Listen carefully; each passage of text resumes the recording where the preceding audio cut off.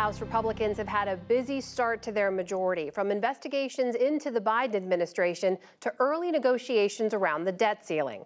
Now they've turned their focus to the administration's handling of the Chinese spy balloon.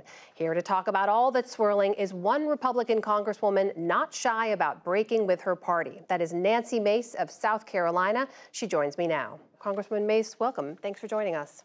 Thank you for having me. So let's begin with the news of the series of 4 flying objects that the U.S. has been shooting down in recent days, first of which was this Chinese surveillance balloon shot down off the South Carolina coast earlier this month. Senators were briefed today. Do you have any idea when you'll be getting a briefing?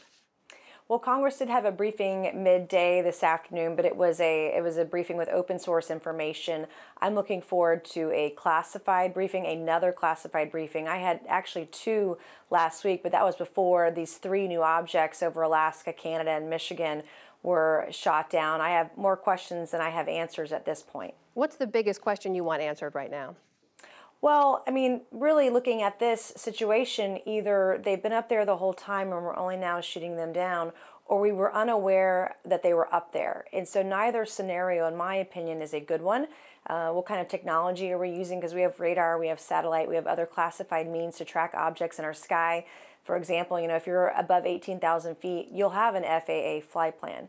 The other questions I have are concerning the origin of these devices or objects, or I'm assuming, I don't know anything quite yet, that these are surveillance drones, likely not from China, but from another country.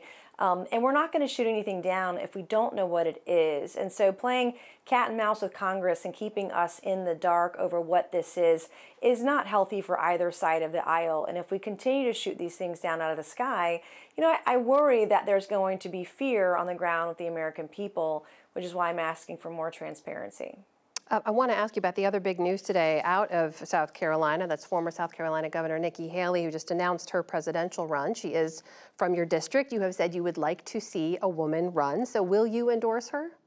Well, I would love to see a woman on the ticket, as I said previously. I may have 2 constituents running in this election cycle in 24. So for number 1, it's very exciting to see the leadership coming out of South Carolina. I do want to say something very special about Nikki. I wish that people could see how hard she works and how much she cares. Nikki was one of the only few elected officials that would return my phone call when I was primaried by the former president 2 years ago.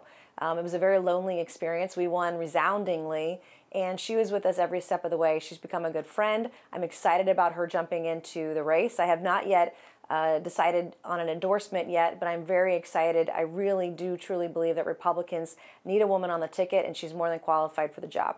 She also made the case that it's time for a new generation of leaders. That's similar phrasing to something we heard from Governor Sarah Huckabee Sanders in her response to the president's State of the Union address. This idea of a new generation of leaders for Republicans. Do you agree with that? What does that mean? What would a new generation do that the old one didn't? Well, we need to look forward. Many of our leaders want to look to the past. They want to look to 2020 and the last couple of years. We need to look forward. And I represent a swing district. I have a very purple seat. Even though I'm in South Carolina, my district is very much a swing district. And we have a number of people in this country that have left the Democrat Party. They've left the Republican Party.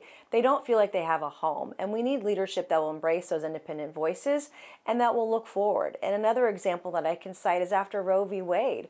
Republicans didn't do a very good job of being and showing compassion towards women, even if we disagree on a very hot button kind of issue. I've worked really hard to build trust with women and constituents and voters alike to find some middle ground on that issue, because that issue is not going away. And so I'm looking for that kind of leadership out of a nominee in 24. Does a new generation of leaders mean moving away from Donald Trump?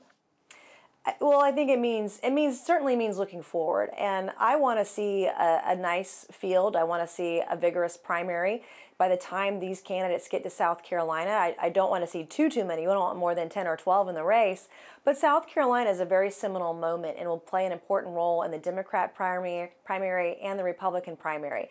Typically, whoever wins South Carolina goes on to win the nomination on the Republican side of the ticket. And so I expect it'll be vigorous. I'm excited about folks coming to South Carolina, and I do believe that we need to, as a country, both parties, especially Republicans, we've got to look forward And we have to embrace more independent voices within our party. And that's the kind of person I'll be looking to support when the time comes. Congresswoman, as you well know, Congress needs to raise the debt ceiling in order for the U.S. to avoid defaulting on its debt.